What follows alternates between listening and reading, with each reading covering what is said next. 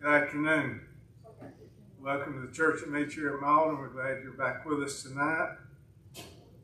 Hope each one of you picked up a bulletin, go over the things that's in the bulletin. Let's remember all of our shut-ins that's in the bulletin are sick. We're going to add a few to them. Let's remember Ruth Reynolds and Deborah. They called this morning. They was not able to be out with us. Also, Teen Westmoreland. She was in the hospital. I don't know if she's out yet or not. She's got COVID. Her and Peggy both have had COVID, so let's remember them. And Joe and David are home today because they're not feeling well. They're actually feeling better, but just than they were Friday. So let's try to hopefully they'll get over it soon. Also, Sue Deal, she's in the Spartanburg Regional Hospital. She had a surgery this morning on her hip where she failed and fractured it. So let's remember her. Also, let's remember Susan Luttrell while she's at home recovering her own self. She told us this morning, I know I read that card, but she also told us that she wanted to thank everyone for their prayers, cards, and calls that everybody gave and had been calling her. After worship service this evening, personal work groups will be meeting, and also we have enough men, we'll have a men's business meeting after evening service.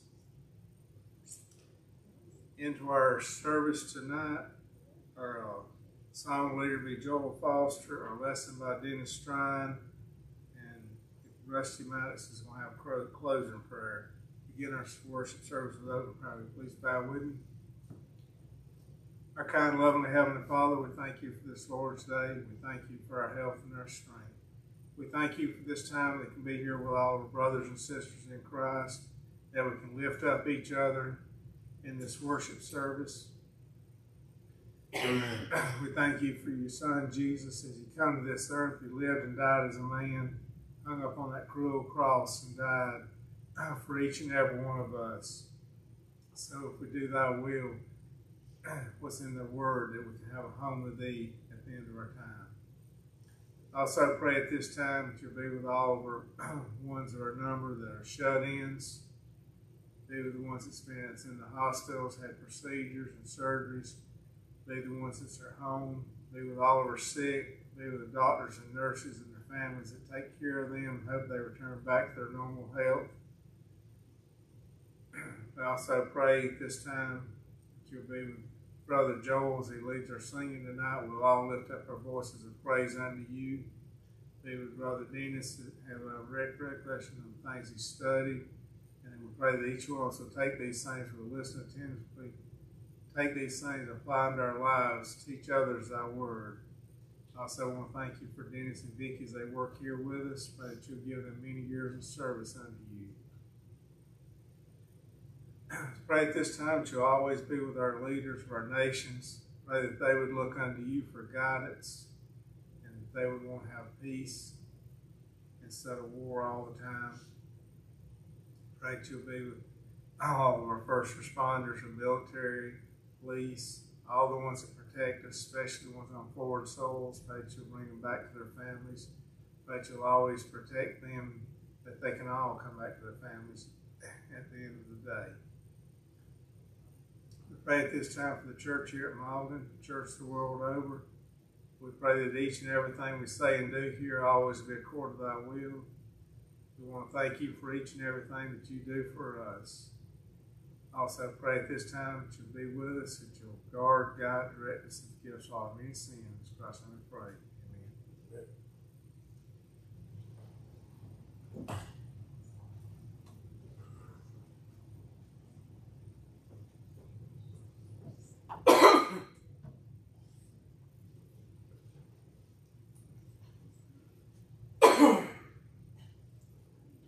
Good evening. Apologize, the projector just shut off. Both of the transmitter's gone out. I imagine that the computer needs to be restarted, but we don't have time, so we have books.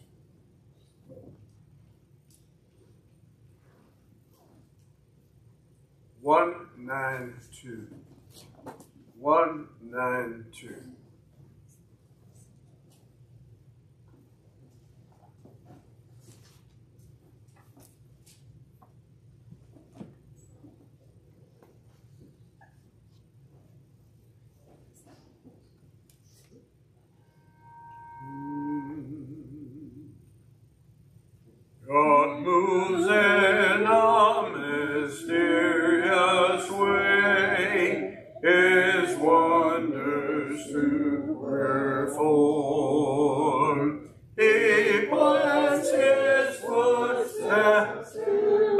the sea and rides upon the storm. You fearful saints, fresh courage take. The clouds you so much dread are big with mercy and shall break. It blessings on your head. Blind unbelief is sure to end. And his work in vain. God is his own interpreter, and he will make it plain.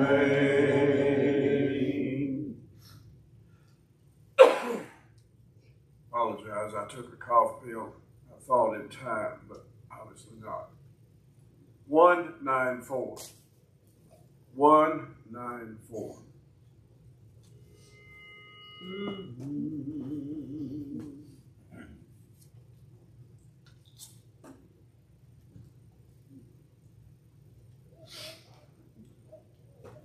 Guide me, O thou great Jehovah, pilgrim through this barren land.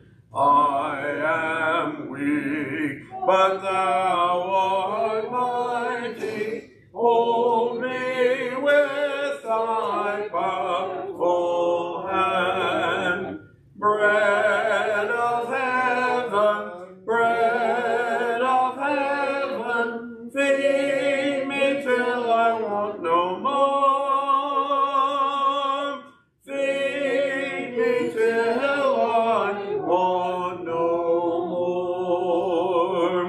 Open now the crystal fountain whence the healing waters flow.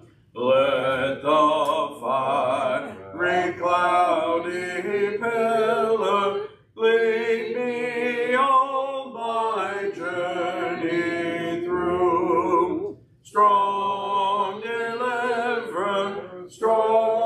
deliverer, be thou still my strength and shield. Be thou still my strength and shield.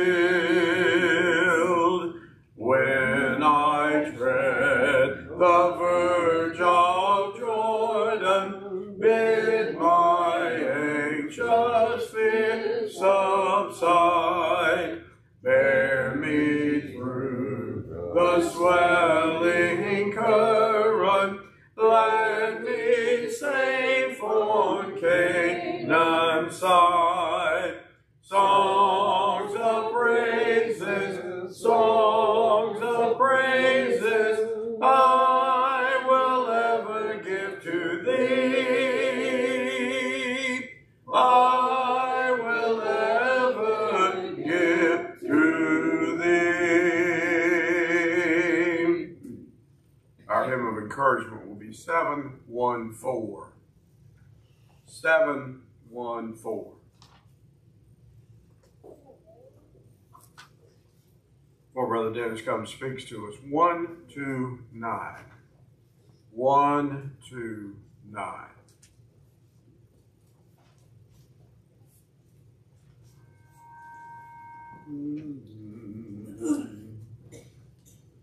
Each step I take, my Savior goes before me, and with his loving hand he leads the way. And with each breath I whisper, I adore thee. Oh, what joy to walk with him each day. Each step I take, I know that he will guide me to higher ground. He ever leads me on until someday the last step will be taken. Each step I take just leads me closer home. At times I feel my faith begin to waver, when up ahead I see a chasm wide. Instead I turn and look up to my Savior. I am strong when He is by my side. Each step I take, I know that He will guide me to higher ground. He ever leads me on until someday the last step will be taken. Each step I take just leads me closer home. I trust in God, no matter come what may, for life eternal is in His hand. He holds the key that opens up the way that will lead me to the promised land. Each step I take, I know that He will guide me to higher ground. He ever leads me on until someday the last step will be taken.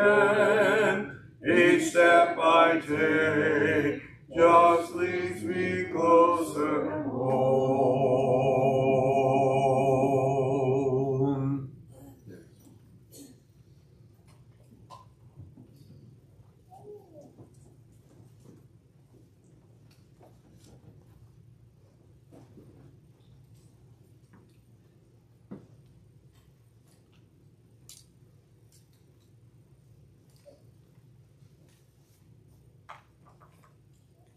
Is there anything in your life at this moment in time that you want to conquer? Whether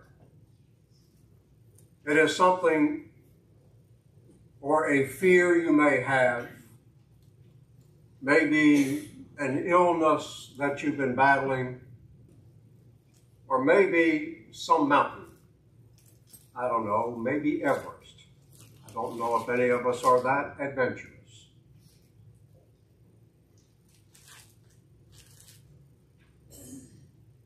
Conquering many things in our lives can be very difficult. For the most part, we find that the things we would like to conquer are things we had never attempted before. During our gospel meeting, Brother Ferris had talked about Jericho, the archaeological evidence, and that kind of sparked the lesson tonight. I got to thinking a lot about it. There were a lot of lessons. This is a lesson in conquering. Great things were happening for Israel at this time. The reason the great things were happening was because they were willing to be ready. They were anxious to get to the places where God had promised them. They had already crossed the Jordan River. And it wasn't just a matter of crossing across some stones, because the Jordan River at that moment in time was at flood stage. So a great miracle was performed for them to be able to proceed. But during this time after they crossed, God is about to teach them some very important principles as they prepare to face the enemies before them. While following God's plan and agreeing with God, and also living as He intended, what we need to understand is that even if we do those things, it will not exempt us from trouble and opposition. But if we follow God's instructions, it sets us up to be able to conquer whatever it is we want to conquer. Israel is going to learn this firsthand. God is going to ensure that Israel will conquer Jericho. But it's not going to be the way that the people expect. Tonight I'd like us just to see what God does, how He does it, and how Israel must get ready to conquer. Notice what Paul writes in Romans 11, verse 33. He says here, "Oh, the depths of the riches and wisdom and knowledge of God, how inscrutable His ways." Though Paul wrote these words, Israel will learn that in understanding God's plan, His power, and the prize, that He will frequently accomplish what He wants to do by unexpected means. Simply put, God selects His own way. If you'll turn to Joshua chapter 6, we're going to look at the first two verses, and we're going to see that at times God's way goes against logic. Jericho was an established and functioning city. It was a fortress, 2 sets of walls. It had an organized army. God's description of that army was mighty men of valor. So logic tells us that in order to fight an army, you need an army.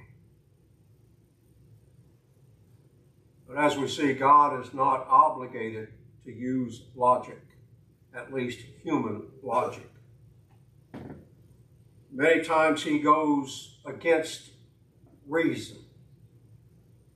If you look in verses 3 through 5, we'll notice God's instructions to Joshua.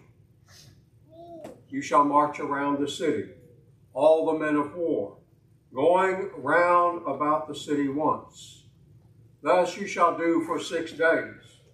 7 priests shall bear 7 trumpets of ram's horns before the ark. On the 7th day you shall march around the city 7 times, and the priest will blow the trumpets. And when they make a long blast of the ram's horn, when you hear the sound of the trumpet, then all the people will shout with a great shout, and the wall of the city will fall down flat, and the people shall go up every one straight before him." Conventional wisdom in a time of warfare at this time would be that you would lay a siege around the city. That while you have your armies making sure that everyone is buttoned up inside and can't receive fresh supplies, that you take that time then of going out and building siege engines, catapults, towers to be able to go over the walls. But that's not the way God is fighting this battle. It appears that it's going to be an impossible situation. But God's ways does not always have to make common sense. Israel will learn a very valuable lesson, that in accomplishing God's plan, God selects His own way. And while God selects his own way, God also determines the results. That is the one thing that I think we can all find interesting with God. God already has the outcome in view. Joshua 6 and verse 2, and the Lord said to Joshua, see, I have given into your hand Jericho. What God saw was that the conquering was already established. All that remained was that Israel continued to believe in, to trust in, and to obey God. That's all. This is where it is vital to understand that God's ways do not always match our own logic, our own reasoning, and our own common sense. But also with God's way, the outcome is always in view. This outcome was not by chance. Joshua 6 and verse 5, it says that the wall of the city will fall down flat. God not only determined what would happen, but he also determined how the event would turn out. It was an outcome in which God was certain. All Israel had to do was follow his instructions.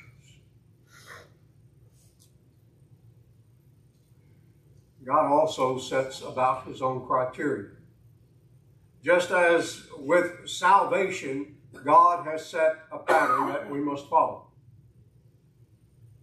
In Joshua 6 and verse 5, God says, all the people shall shout.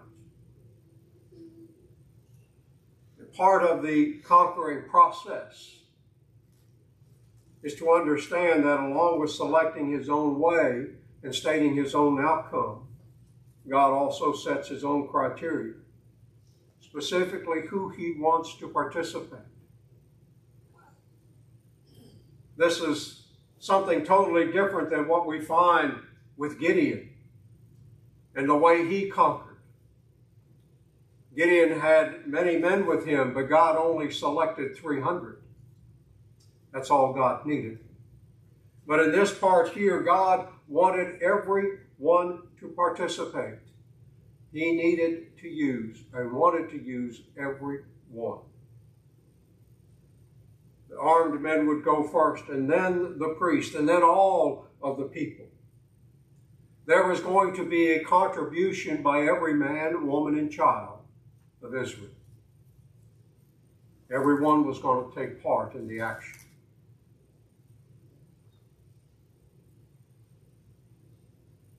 You know, us old guys, we like to sit around sometimes and tell war stories. Things that we've done in the past. We sit around and we say, well, do you remember this? Do you remember that? Do you remember what we did here and what we did there? Can you imagine years later when the great-grandchildren are sitting on the knees and the great-grandparents are talking about how we conquered Jericho? And then maybe their great-great-aunts or great-uncles and all the others around there said, yeah, we all had a hand in it. God wanted everyone to benefit from what he did and how he did it. And this is exactly what God wants for us. This is how we conquer. You know, sometimes the things that we want to conquer in life is too large for just ourselves alone. Sometimes it takes the participation of many in order to be able to conquer. Whether it is a vice that we have and we need the assistance of those around us, of our loved ones, to be able to conquer that vice. Maybe that's why it's so important that we all gather together here whenever we get a chance to assemble. Because we may be trying to conquer the world, but we can't do it alone. We need the help of others. verses 20 and 21 of Joshua chapter 6. So the people shouted, and the trumpets were blown. And as soon as the people heard the sound of the trumpet, the people shouted a great shout. The wall fell down flat, so that the people went up into the city, every man straight before him, and they captured the city. And they devoted all in the city, both men and women, young and old, oxen, sheep, and donkeys, with the edge of the sword. You see what it took to conquer? Every single one gave themselves completely to God's plan by following His instructions, by cooperating with Him in approaching Jericho in the way God told them to. When they conquered this city, the promised land was opened to them. Fear of Israel spread across the land. And you can imagine the people excited with the anticipation of continued victories. God desires that we conquer, that we experience victories, that we overcome the obstacles we face by making us accomplish His plans in our own lives. God's Word is our perfect guide. We can deal with any of the battles of life we have by His Word. But we have to follow His instructions. Can you imagine what would have happened if the people got too antsy, too excited, and did everything God wanted them to do on the seventh day, on the sixth day?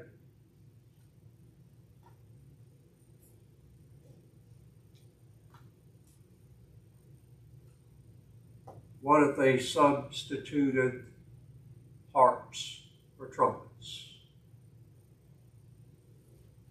God has laid out His plan for man to be able to triumph. Our conquering, our victory will be that crown of life. And the only thing that God will accept is that gospel plan. You know, back when the children of Israel were in captivity in Egypt, and they got down to the last plague, and God gave them the instructions on what they had to do. They had to clean the houses of all leaven.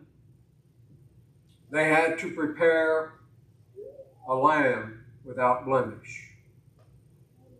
The food had to be totally consumed, none thrown out. And the blood had to be placed on the lintels around the door. Omit one of those things, and you lost your firstborn. The same holds true with salvation today. We can pick and choose what it is we want to obey. We can believe and believe that we are saved, but we'll fall short. We can repent and stop there, and we'll fall short. We can confess Christ and stop there and fall short. When we're baptized into the Lord, we fulfill the grace that was offered, and salvation is ours. But we can still come up short if we don't do all that we can to conquer what it is in this world that holds us back and keeps us from living that faithful Christian life. When we put all these things together in God's plan, when we do our very best to obey everything God has, that crown of life is ours, and we will have comfort. If we leave one thing out, one thing, there is no triumph, and there is no victory. If you are not a child of God, we want to give you that opportunity this morning, or this evening. Leave one thing out, and we're lost forever. Don't leave it out. Through God's grace, He has given us this plan. He has given us a way to eternal life. All we have to do is follow the same things that the children of Israel did and obey God to the very letter. If there's anyone that has a need this evening, won't you come as together we stand and we sing?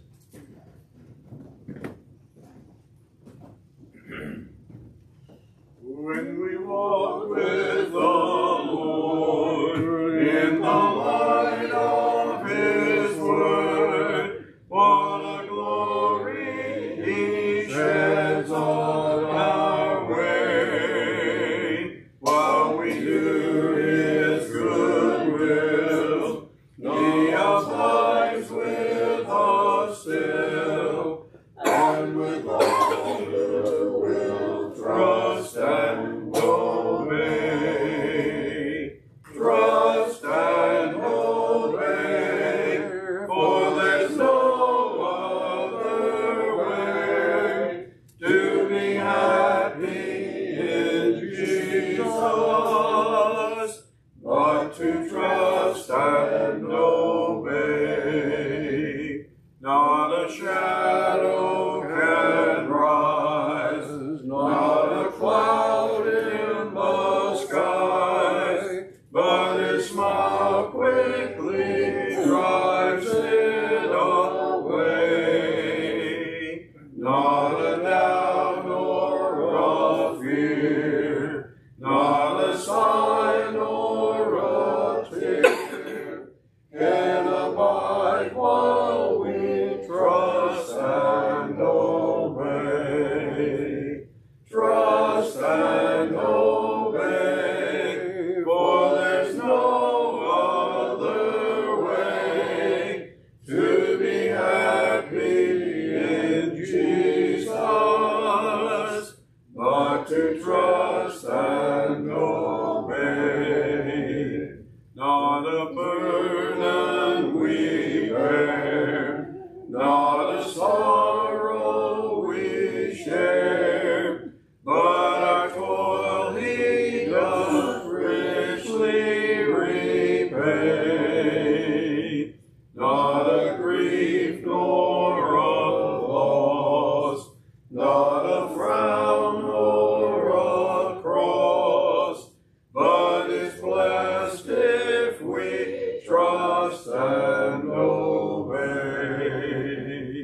Trust and obey, for there's no other way to be happy in Jesus, but to trust and obey. Is there anyone here who did not have the opportunity for the Lord's Supper today? Very good. At this time, we will be dismissed with prayer. Oh, one other thing. Next Sunday's fellowship meal. Almost forgot that. Did forget it this morning. I was reminded, but by then everybody was leaving and my voice wasn't loud enough to get there. So please remember that next week. This time we'll be dismissed with prayer. Heavenly Father, we're so thankful for this day. We're thankful for the many blessings we enjoy each and every day. May we ever be grateful for these things. Be satisfied and pleased for all that we do have. We're blessed beyond measure.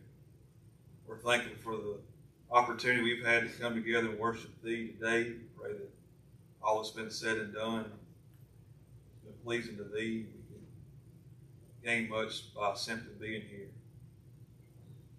We pray that You'll continue to be with those that we know of that are in need of our prayers, the ones that are sick, the ones that are are on the mend, close to being back with us, the ones that's just recently had surgeries, the ones that may be traveling or working. Rachel, be with all these folks. Be with the ones that may be struggling in life. Those folks are in need of our prayers as well. Be with the ones that tend to all these ones. Pray that you continue to be with our country, be with the folks that protect us each and every day. We're thankful for them, for what they mean for us. Continue to be with our children as we go through this evil world, it seems, at this time. We pray that we can just be that example for them. Pray that we can insulate them. Much good can come from them. Continue to be with us as we leave this place and begin a new work week. Just keep us safe. We pray that you'll forgive us when we fail you. Bring us back the next point in time. In Christ's name we pray. Amen. Amen.